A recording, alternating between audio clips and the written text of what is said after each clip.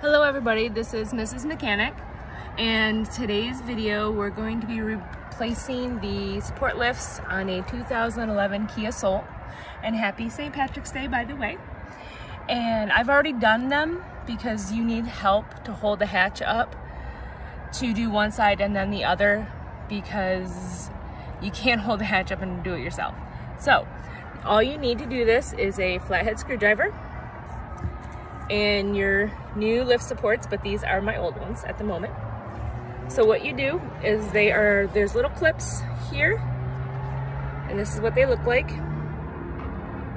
Okay, and you just pry out the old little clips of the old ones, and once you get both of them out, it just comes right off, and then you pop the new one on. You just leave the clips alone on the new one and it just pops right on. I'll show you.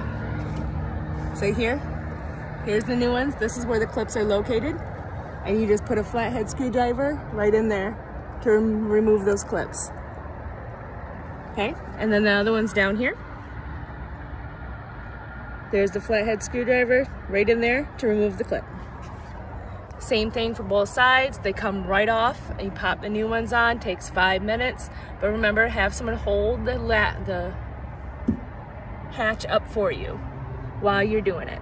If you like my video, subscribe please. There's more to come. Have a great day.